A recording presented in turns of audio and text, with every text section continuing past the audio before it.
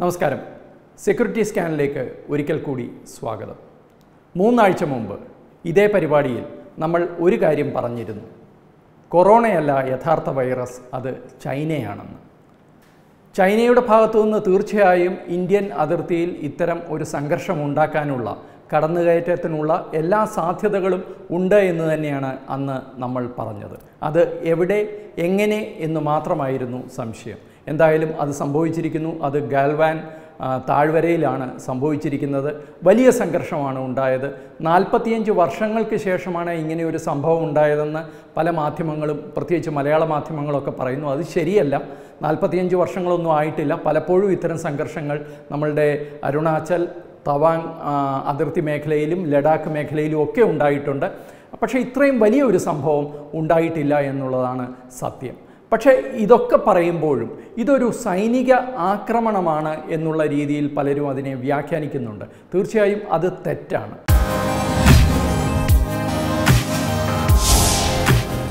ഇതൊരു സൈനിക ആക്രമണമല്ല, മറിച്ച് സൈനികർ തമ്മിലുണ്ടായ കയ്യാങ്കളിയും അതിനെ തുടർന്ന് അവിടെയുണ്ടായ ഒരു അപകടവുമാണ് ഇത്രയും സൈനികരുടെ ജീവൻ നഷ്ടപ്പെട്ട സംഭവത്തിൽ എത്തിച്ചേർന്നത്. ഇന്ത്യയുടെ ഭാഗത്തു നിന്ന് ഇപ്പോൾ നമ്മൾ സംസാരിക്കുമ്പോൾ അറിയുന്നത് 20 ഇന്ത്യൻ ജവാന്മാരാണ് ആ സംഭവത്തിൽ വീരമൃത്യു വരിച്ചത് എന്നാണ്. 20 പേരുടെ പേര് പ്രതിരോധ വകുപ്പ് പുറത്തുവിട്ടിട്ടുണ്ട്. ചൈനയുടെ ഭാഗത്തു നിന്ന് 40 പേരോളം മരിച്ചു എന്ന് അമേരിക്ക പറയുമ്പോൾ മറ്റ് ഏജൻസികൾ പറയുന്നതനുസരിച്ച് 50 പേരോളം ചൈനയുടെ മരിച്ചു എന്നും നിരവധി പേർക്ക് മാരകമായി പരിക്കേറ്റു എന്നുള്ളതാണ്. ഒരു നേരിട്ടുള്ള ഒരു സംഘർഷത്തിൽ ഇരുഭാഗത്തും ഉണ്ടാകുന്ന ആൾനാശം തീർച്ചയായിട്ടും താരതമ്യം ചെയ്യപ്പെടേണ്ടതാണ്. പക്ഷേ ഇതങ്ങനെ ഒരു സംഘർഷമല്ല. അവിടെ ഉണ്ടായ സംഘർഷം യഥാർത്ഥത്തിൽ അതിൻ്റെ ഒരു വിത്ത് പാകിയത് 6-ാം തീയതി ആ പ്രദേശത്ത് നടന്ന ചർച്ചയാണ്. ഇരു സൈനികരുടെയും അവിടുത്തെ പ്രാദേശിക കമാൻഡർമാർ അവിടുത്തെ തർക്കങ്ങൾ പരിഹരിക്കാൻ വേണ്ടി ചർച്ച നടത്തിയിരുന്നു. 2 സർക്കാരുകളുടെയും, ചൈനീസ് സർക്കാരിൻ്റെയും അതേപോലെ ഭാരത സർക്കാരിൻ്റെയും അനുവാദത്തോടു കൂടിയാണ് ആ പ്രദേശത്തെ ഏറ്റവും ഉന്നത ഉദ്യോഗസ്ഥന്മാർ ചർച്ച നടത്തിയത്. പ്രധാനമായും ലഡാക്കിൽ 3 സ്ഥലങ്ങളിൽ ചൈന ഇന്ത്യൻ പ്രദേശത്തേക്ക് കടന്നു കയറാനുള്ള ശ്രമം നടത്തുകയും അത് ചെറുത്തുനിൽപ്പിൽ, ഇന്ത്യയുടെ ഭാഗത്തു നിന്നുള്ള ചെറുത്തുനിൽപ്പിൽ നിൽക്കുന്ന സമയത്താണ് ഈ ചർച്ചയുണ്ടായത്.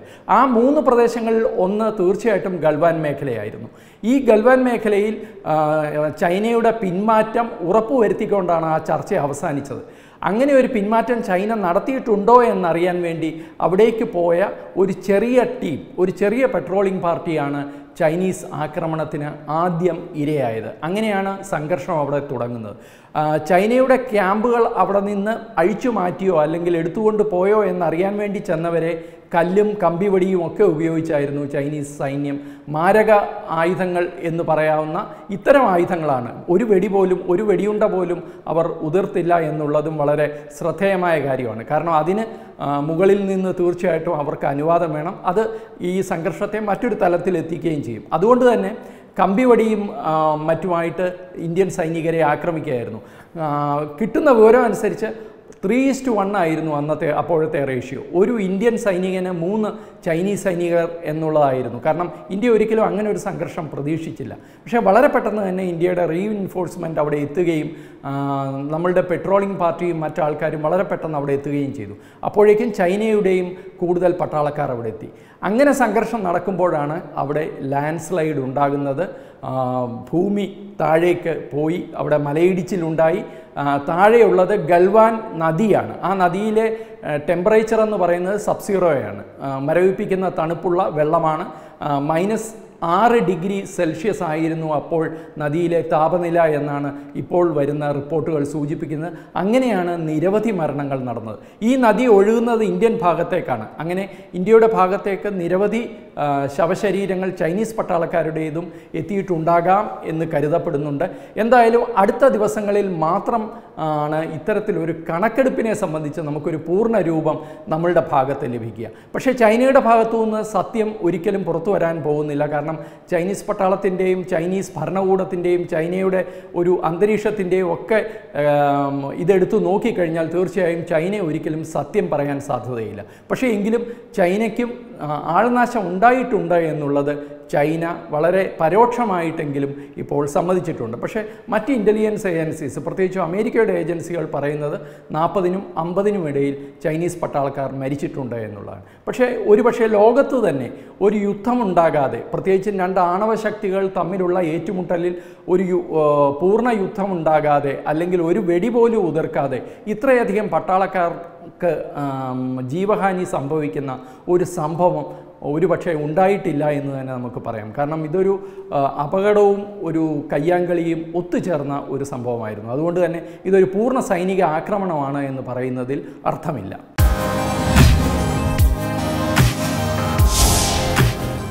രണ്ടാമത്തെ പ്രധാന സംശയം എല്ലാവരും ഉന്നയിക്കുന്നത് എന്തുകൊണ്ടാണ് ചൈന ഇപ്പോൾ ഇങ്ങനെ ഒരു ആക്രമണം നടത്തുന്നത്? നമുക്കറിയാം, ലോകം മുഴുവൻ ഒരു വൈറസ് ബാധയുടെ ആശങ്കയിലാണ്. ഈ സമയത്ത് എന്തുകൊണ്ട്, അത് ചൈനയിൽ നിന്ന് തന്നെ പുറപ്പെട്ട വൈറസാണ്, ഈ സമയത്ത് എന്തുകൊണ്ട് ചൈന ഇങ്ങനെ ഒരു ആക്രമണം നടത്തി എന്നുള്ള ചോദ്യം, അതിന് വ്യക്തമായ 2-3 ഉത്തരങ്ങളുണ്ട്.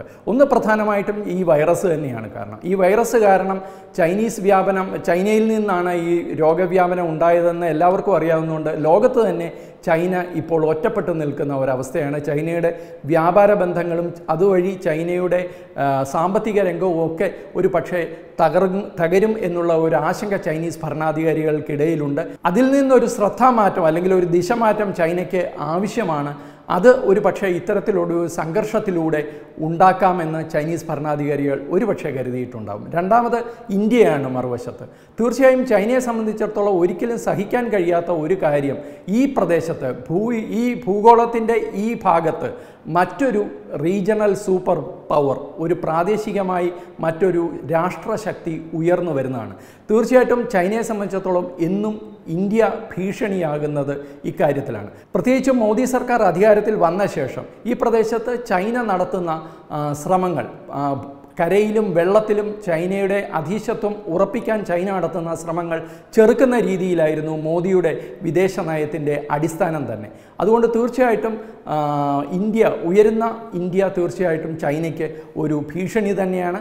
ആ ഭീഷണി ഒഴിവാക്കാൻ അല്ലെങ്കിൽ ആ ഭീഷണിയുടെ വേഗതയൊന്ന് കുറയ്ക്കാനെങ്കിലും ഇന്ത്യയുമായി നിരന്തരം സംഘർഷങ്ങൾ നടത്തിയാൽ, നിരന്തരം സംഘർഷങ്ങൾ ഉണ്ടായാൽ സാധിക്കുമെന്ന് ഒരുപക്ഷെ ചൈന കരുതുന്നുണ്ടാവാം. മൂന്നാമത്തെ പ്രധാന കാര്യം ജമ്മു കാശ്മീരിൻ്റെ പുനഃസംഘടന തന്നെയാണ്. ജമ്മു കാശ്മീരിൻ്റെ പുനഃസംഘടന ചൈനയെയും പാകിസ്ഥാനെയും ഏറെ ഉലച്ചിട്ടുണ്ട്. ജമ്മു കാശ്മീർ 3ആയി വിഭജിക്കപ്പെട്ടു. ലഡാക്ക് പ്രത്യേകം, കാശ്മീർ പ്രത്യേകം, ജമ്മു പ്രത്യേകം, റീജിയണൽ പ്രത്യേക പ്രദേശങ്ങളായതോടുകൂടി അവിടെ ഭരണപരമായും അടിസ്ഥാന സൗകര്യ വികസനത്തിലും കാര്യമായ കുറേ പ്രവർത്തനങ്ങൾ നടക്കുമെന്നും അത് സൈനിക വിന്യാസത്തിലും പ്രതിഫലിക്കുമെന്നും ചൈന ഭയപ്പെടുന്നുണ്ട്. ഇതിനെ തടയുക എന്നുള്ളതും ചൈനയെ സംബന്ധിച്ചിടത്തോളം ഒരു പ്രധാന ലക്ഷ്യങ്ങളിൽ ഒന്നാണ്. നാലാമത്തെ കാര്യം പ്രധാനമായിട്ടും ചൈനയുടെ ആഭ്യന്തര പ്രശ്നങ്ങളാണ്.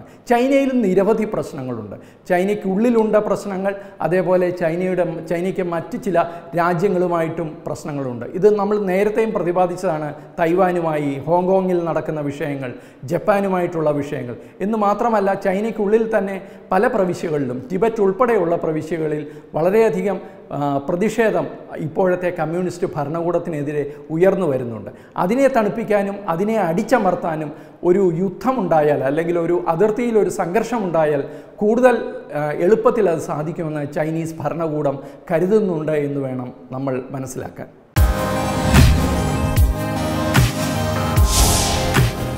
ചൈനയുടെ ഭാഗത്തു നിന്ന് ഇന്ത്യൻ പ്രദേശത്ത് അല്ലെങ്കിൽ ഇന്ത്യൻ സൈനികരുടെ മേൽ ഒരു ആക്രമണം ഉണ്ടായപ്പോൾ അതിൽ സന്തോഷിക്കുന്ന ചില ജന്മങ്ങളെയും ചില പാഴ്ജന്മങ്ങളെയും നമ്മൾ കഴിഞ്ഞ 24 മണിക്കൂറുകൾക്കിടയിൽ ഇവിടെ കണ്ടു.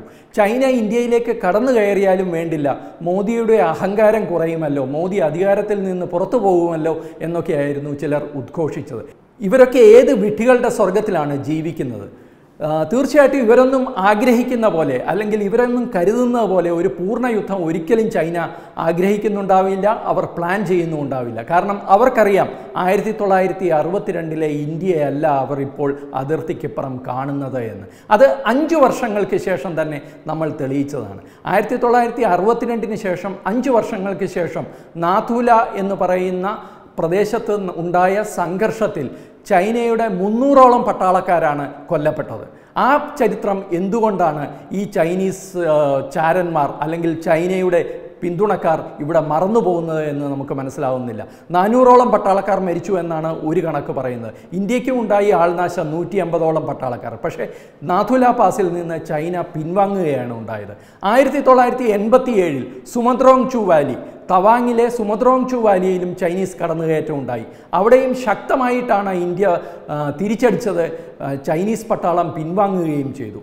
തവാങ് യാതൊരു കാരണവശാലും വിട്ടുകൊടുക്കില്ല എന്ന് അന്ന് പ്രധാനമന്ത്രി ഇന്ദിരാഗാന്ധിയുടെ സമയം മുതൽ ഇന്ത്യ തീരുമാനിച്ചിരുന്നതാണ്. അതിനുശേഷം വന്ന രാജീവ് ഗാന്ധിയുടെ ഭരണകാലത്തും തീർച്ചയായിട്ടും തവാങ്ങിനെ ശക്തിപ്പെടുത്താനുള്ള, തവാങ് അതിർത്തികളെ ശക്തിപ്പെടുത്താനുള്ള ശ്രമം കേന്ദ്ര സർക്കാരിൻ്റെ ഭാഗത്തു നിന്നുണ്ടായി. കാരണം 1962 തിരമാലകൾ പോലെ വന്ന ചൈനീസ് പട്ടാളം കയറി ഇറങ്ങിയ സ്ഥലമാണ് തവാങ്. അതുകൊണ്ട് തവാങ് ഒരിക്കലും വിട്ടുകൊടുക്കില്ല എന്ന് അന്നു തൊട്ട് സർക്കാരുകൾ തീരുമാനിച്ചിരുന്നു. അന്നു തൊട്ട് ആ പ്രദേശങ്ങളിലെല്ലാം തന്നെ ശക്തമായ വിന്യാസവും ശക്തമായ അടിസ്ഥാന സൗകര്യ വികസനവും നടന്നു വരുന്നുണ്ടായിരുന്നു. എന്നാൽ മൻമോഹൻ സിംഗിൻ്റെ കാലത്തുള്ള ആ 10 വർഷം ഇന്ത്യ അങ്ങനെയല്ല പെരുമാറിയത്. അതുതന്നെയാണ് ചൈനയ്ക്ക് ഇപ്പോൾ ഇങ്ങനെയൊരു മസിൽ പവർ നൽകിയത് എന്ന് ചിലരെങ്കിലും സൂചിപ്പിച്ചാൽ അത് തെറ്റാണെന്ന് പറയാൻ സാധിക്കില്ല. ഈ 10 വർഷവും UPA സർക്കാരിൻ്റെ ഈ 2 ടെന്യൂറിലും ഇന്ത്യ ചൈനയോട് പ്രതികരിച്ചത് പ്രതിരോധം എന്ന ഒറ്റ കാര്യത്തിൽ ഊന്നിയായിരുന്നു. അങ്ങോട്ട് ഒന്നിനും പോവില്ല, മറ്റൊന്നും ചെയ്യില്ല. ചൈന ഇങ്ങോട്ട് വന്നു കഴിഞ്ഞാൽ കൈകൂപ്പി നമ്മൾ കണ്ടിട്ടുണ്ടാവും. 2ാം UPA സർക്കാരിൻ്റെ അവസാന കാലത്ത് ഇന്ത്യക്കുള്ളിലേക്ക് കടന്നു കയറാൻ ശ്രമിക്കുന്ന ചൈനീസ് പട്ടാളക്കാരോട് കൈകൂപ്പി തിരിച്ചു പോകൂ എന്ന് അഭ്യർത്ഥിക്കുന്ന ഒരു യുവ മേജറുടെ ചിത്രം ഒരിക്കലും മറക്കാൻ സാധിക്കില്ല രാജ്യസ്നേഹികൾക്ക്. ഇന്ത്യയുടെ സ്ഥിതി അതായിരുന്നു. പ്രതിരോധത്തിൽ ഊന്നിയുള്ള പ്രവർത്തനങ്ങളായിരുന്നു ഇന്ത്യൻ സൈന്യം ഈ പ്രദേശങ്ങളിലെല്ലാം നടത്തിയിട്ടുള്ളത്. പക്ഷേ നേരത്തെ അങ്ങനെ ആയിരുന്നില്ല, ഇപ്പോഴും അങ്ങനെയല്ല. ഇപ്പോൾ ഇന്ത്യ ശക്തമായി തിരിച്ചടിക്കുന്നുണ്ട്. അത് പാകിസ്ഥാൻ അതിർത്തിയിലായാലും ചൈനീസ് അതിർത്തിയിലായാലും ആര് ഇങ്ങോട്ട് സംഘർഷത്തിന് വന്നാലും അവരോട് ശക്തമായി പ്രതികരിക്കാൻ തന്നെയാണ് കേന്ദ്ര സർക്കാരിൻ്റെ തീരുമാനം, അല്ലെങ്കിൽ കേന്ദ്ര സർക്കാരിൻ്റെ നിർദ്ദേശം. ഇപ്പോൾ തന്നെ ഏതാനും മണിക്കൂറുകൾ മുമ്പ് ഡൽഹിയിൽ നിന്ന് വന്ന ഒരു വാർത്ത എന്താണെന്ന് വെച്ചാൽ ചൈനയുമായുള്ള എല്ലാ ഉഭയകക്ഷി ചർച്ചകളും ഇന്ത്യ നിർത്തിവച്ചിരിക്കുന്നു. അതാത് പ്രാദേശിക കമാൻഡർമാർക്ക് എന്ത് ചെയ്യണമെന്ന് തീരുമാനിക്കാനുള്ള അധികാരം അവർക്ക് വിട്ടുകൊടുത്തിരിക്കുന്നു എന്നാണ് ഇപ്പോൾ ലഭിക്കുന്ന വാർത്ത.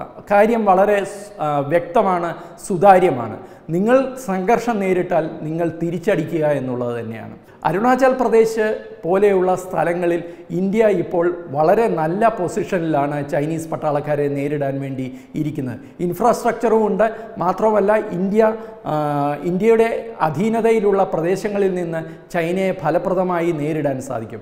പക്ഷേ ലഡാക്ക് പ്രദേശത്ത് അങ്ങനെയല്ല. അക്സായി ചിൻ എന്നുള്ള ഒരു വലിയ പ്രദേശം തന്നെ നമ്മൾക്ക് പൂർണ്ണമായും നഷ്ടപ്പെട്ടിട്ടുണ്ട്. 1,20,000 സ്ക്വയർ കിലോമീറ്ററാണ് ചൈന ഇന്ത്യയുടെ പ്രദേശം കൈയടക്കി വെച്ചിരിക്കുന്നതെന്ന് ഒരു കണക്ക് പറയുന്നു. ഇത് 62 മുതൽ നമ്മളുടെ ഭാഗത്തു നിന്നുണ്ടായ, പ്രത്യേകിച്ചും 62ലെ യുദ്ധത്തിൽ നമ്മളുടെ ഭാഗത്തു നിന്നുണ്ടായ ഒരു വലിയ പിഴവാണ്.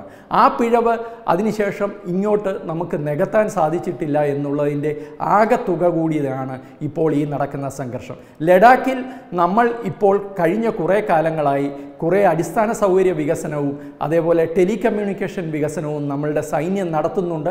അതിനെ ചെറുക്കുക എന്നുള്ള ഒരൊറ്റ ഉദ്ദേശമാണ് ചൈനയുടെ ഇപ്പോൾ നടക്കുന്ന ഈ പ്രവർത്തനങ്ങൾക്ക് പിന്നിൽ, ഈ സംഘർഷങ്ങൾക്ക് പിന്നിൽ.